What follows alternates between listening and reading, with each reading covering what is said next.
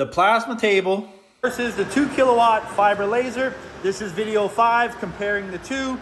A basic intro. I do have 2 plasma tables and a fiber laser table that we run in our shop daily.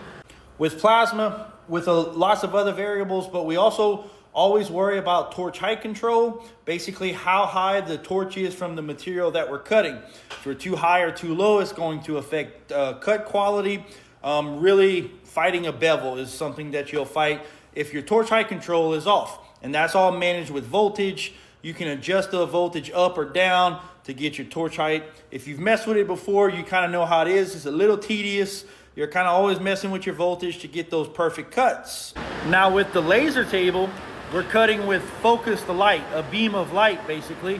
And there's actually a focus on here. We're trying to focus the lens, and that focus is from 0 to positive or 0 to negative.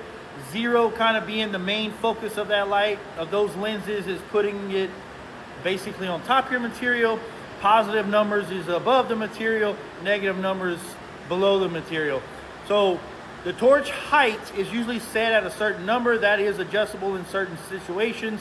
But for the most part, with refining our cuts with the laser table, we're usually adjusting the focus up or down, adjusting speeds and adjusting pressures from whatever shielding gas we're using.